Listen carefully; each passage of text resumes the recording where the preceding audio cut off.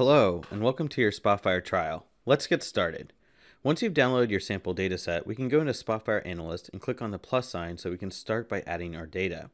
As you notice, there's different options in our left panel. Let's go to the Connect To. Here you can see all of our native connectors that are available out of the box, but today, let's just go to the Browse Local File option and add our sample dataset.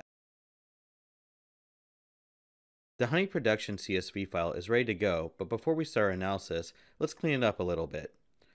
Okay, so Spotfire has uploaded the file, and we can see our import wizard that allows us to have a first view of our data.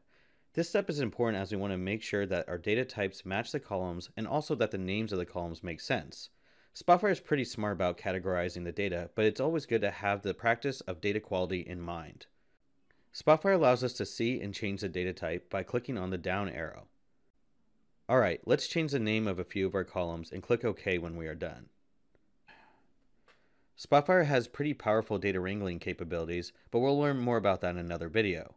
Today, let's just keep changing the names of the columns.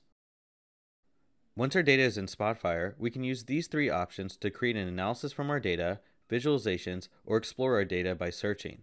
Before we start creating visualizations, let's start with the data and click on the first option so we can open our data panel. Here, the left menu will pop up and keep cleaning our data from this panel. We're just changing the name here, but we can also change the data type, formatting, and even split columns from this panel. Now that we're done, we can use the Visualizations panel to click on the first option, which is a table, so we can see our clean data. Great! Now our data is clean and we're ready to start our dashboard.